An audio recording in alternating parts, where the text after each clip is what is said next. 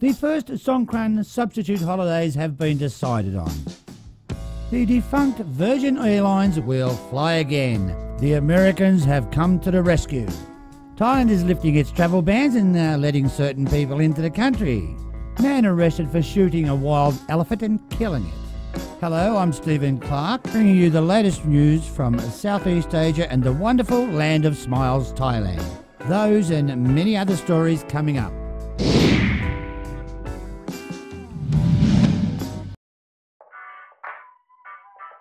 The Thai government approves the first of Songkran substitute holidays.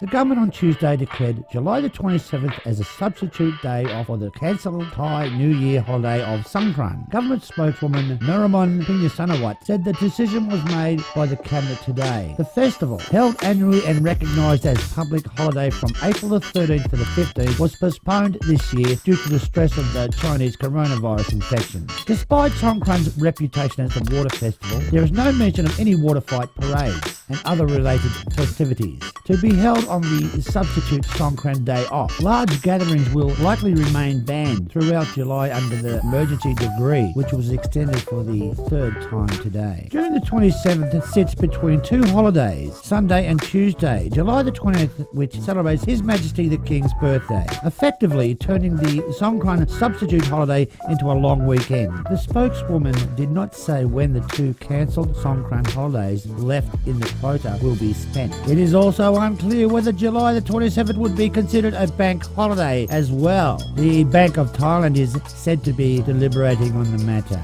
as we speak.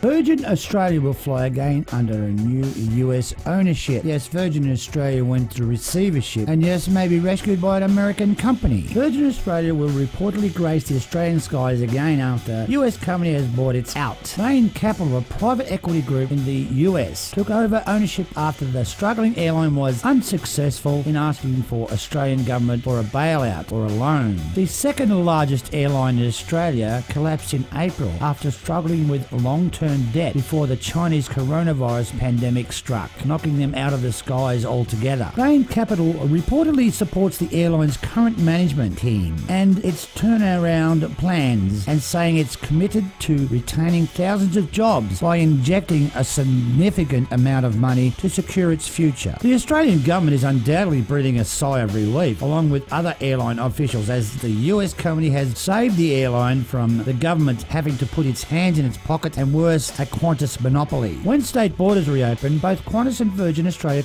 could possibly engage in a price war, as domestic flights will likely be in demand, as Australia is in its first recession in almost 30 years due to the Chinese coronavirus pandemic. Virgin Australia is currently owned by a number of shareholders, including Sir Richard Branson, Singapore Airlines, the UAE government, and China's HNA airline. The airline started up in 2000, just before the collapse of the other big airline brand at the time, Ansett, and quickly became Australia's second largest airline brand to continue to share the Australian skies with Qantas.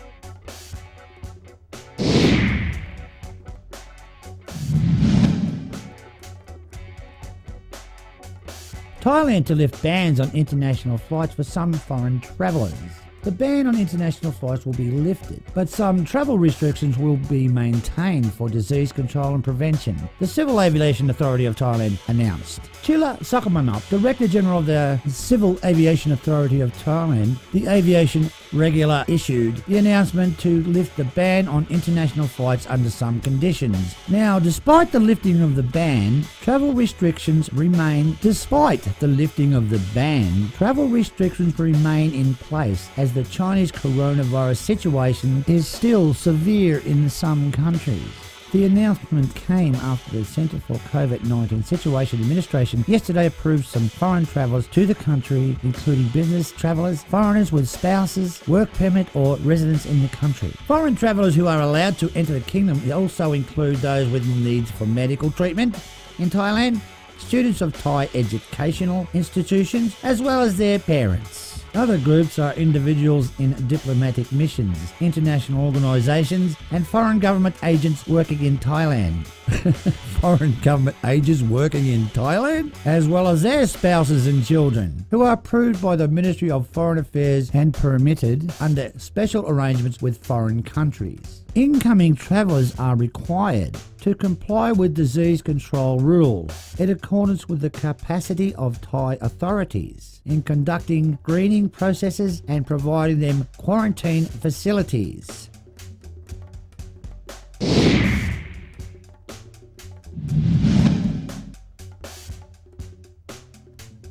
Thailand opens for foreigners with residence permit and spouse children with citizenship.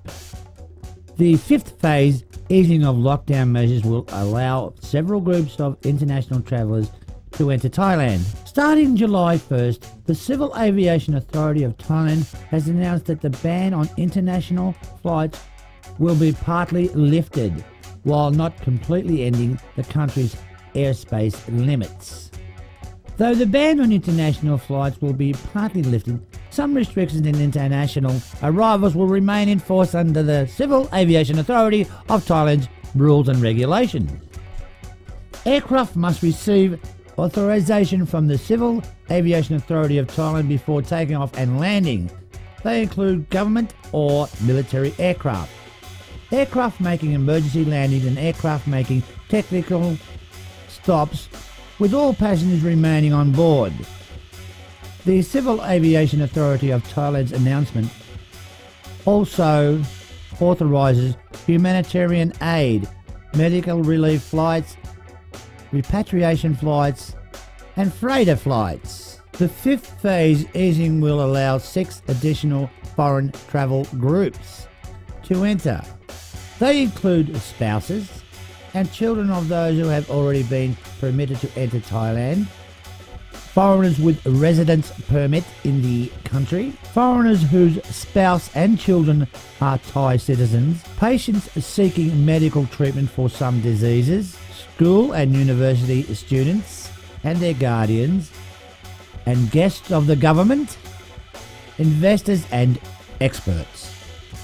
The 6 groups can choose to stay in alternative state quarantine or hotels that have cooperated with hospitals to look after those who have been placed in quarantine. The ASQ facilities are able to look after 200 people a day. The people are required to pay all relative expenses during the 14-day quarantine period. Initially, the government will grant permission to travellers from Japan, South Korea, Singapore, China and Hong Kong if they plan to visit the country for 2 to 3 days. They have to strictly follow all recommendations of the health authorities.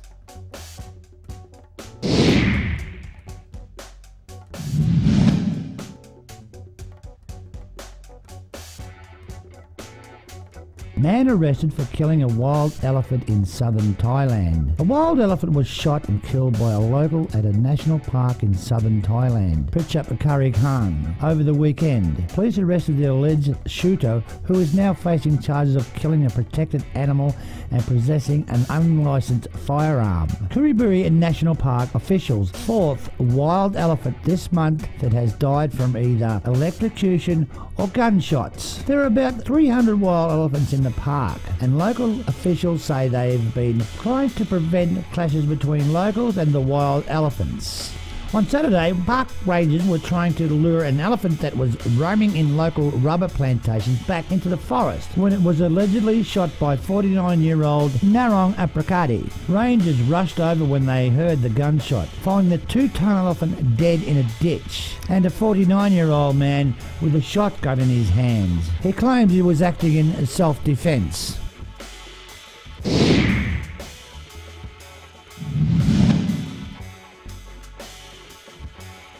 Prime Minister Prayut Chan-o-cha received medical supplies from China, and both countries agreed to jointly revive their economies after the 2019 Chinese coronavirus alleviates. Government spokesman Narumon Pinyosinwat said Prime Minister Prayut Chan-o-cha received the donation from acting Chinese ambassador to Thailand, Yang Xin. It comprised of 1.3 million surgical masks, 70,000 N95 masks, 150,000 Chinese coronavirus test kits, and 70,000 personal protective equipment, PPE suits. Prime Minister Prayut Chan-o-cha expressed gratitude for the donation and for Chinese facilitating for Thailand's procurement of medical and medicine supplies. He said that was significant for Chinese coronavirus control in Thailand and reflected good bilateral ties. Besides, he expressed his condolences on the flooding in many provinces in China.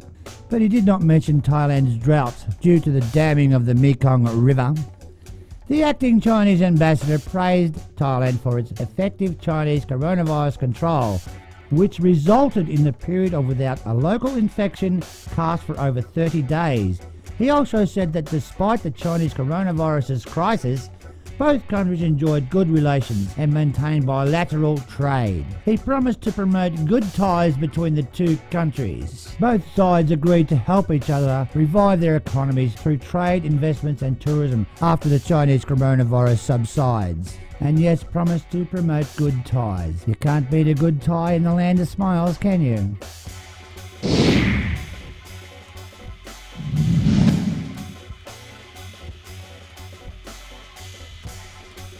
Plans to reopen 5 islands to foreign tourists by August. Next month, 5 of Thailand's major tourist islands may open up to foreign travellers. Phuket, Koh Phi Phi, Koh Samui, Koh Phangan and Koh Tao are getting ready for potential visitors from overseas. A small number to start, as the borders are slowly prized open. While a trip to Thailand's islands may sound nice, after months of lockdown, officials may limit the trips to a so-called villa quarantine, where visitors would only be allowed to stay at their accommodation and not travel around. Officials are planning to allow foreigners to enter the countries starting August the 1st, but only if they are part of the travel bubble scheme, which involves countries powering up in agreement to allow travel between them. Now, such agreements are reportedly only in the works for those nations that are deemed low risk for spreading the coronavirus. The number of tourists visiting the islands may also be limited, with numbers depending on each area's capabilities to effectively screen visitors, they said. We expect residents in these areas to agree to the move.